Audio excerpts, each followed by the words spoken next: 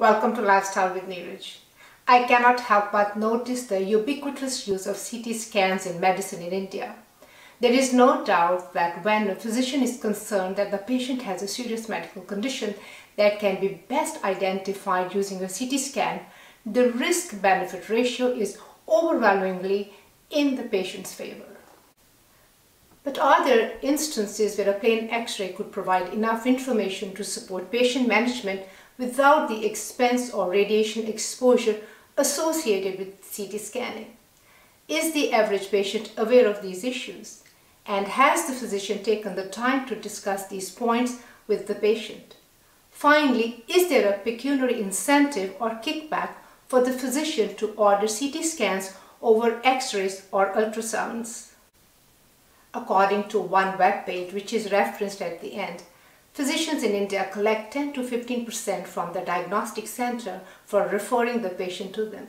I was also very impressed to learn from the same reference that CT and MRI scans for the poor are paid for by the Indian government. Let us start by examining the amount of radiation involved in getting various medical imaging tests.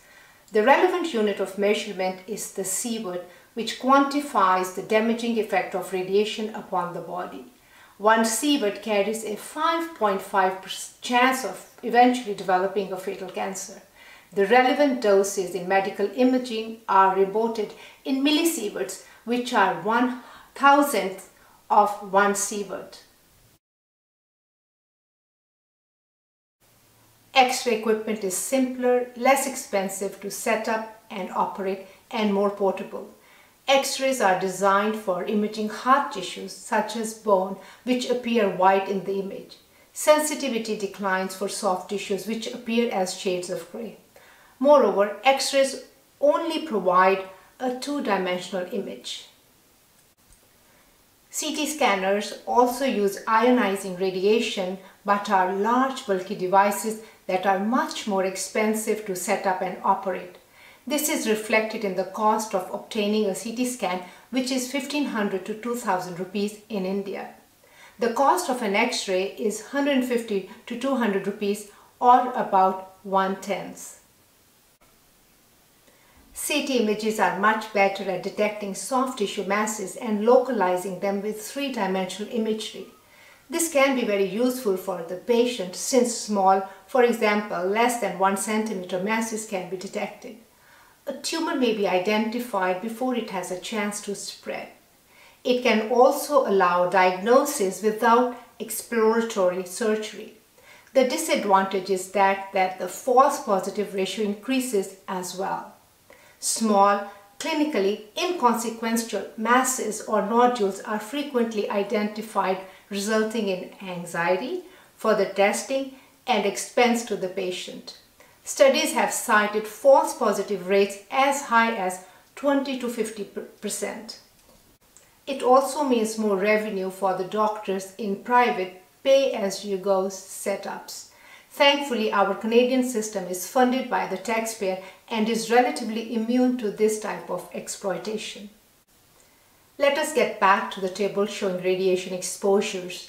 Notice that the amount of radiation from a chest CT is 7 millisievert versus 0.1 millisievert in an X-ray. In other words, the radiation from CT is 70 times higher. The risk increases in conditions requiring repeated CTs. Unfortunately, I see the misuse of CT scanning in India time and time again.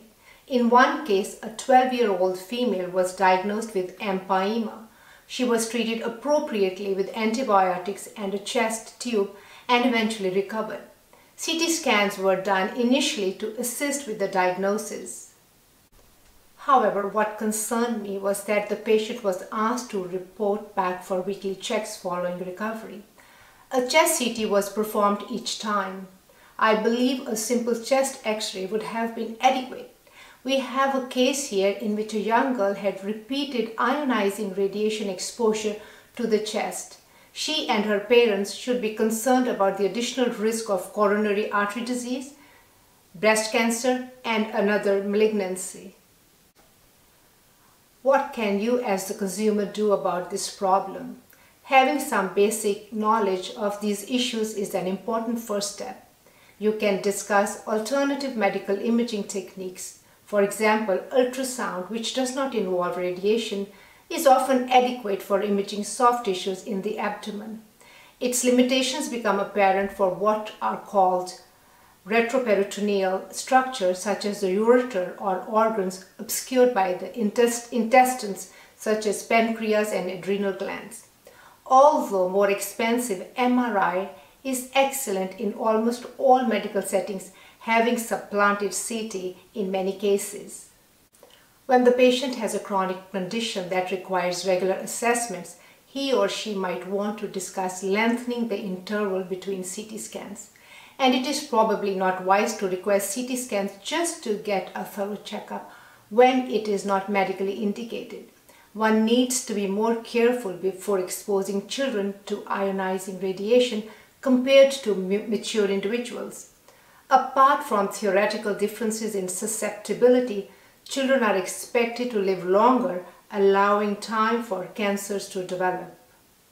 Even though the risk to the individual is relatively small, you can imagine the added burden of additional cancers triggered by exposure to medical imaging technology when you consider the millions of CT scans performed annually in the country.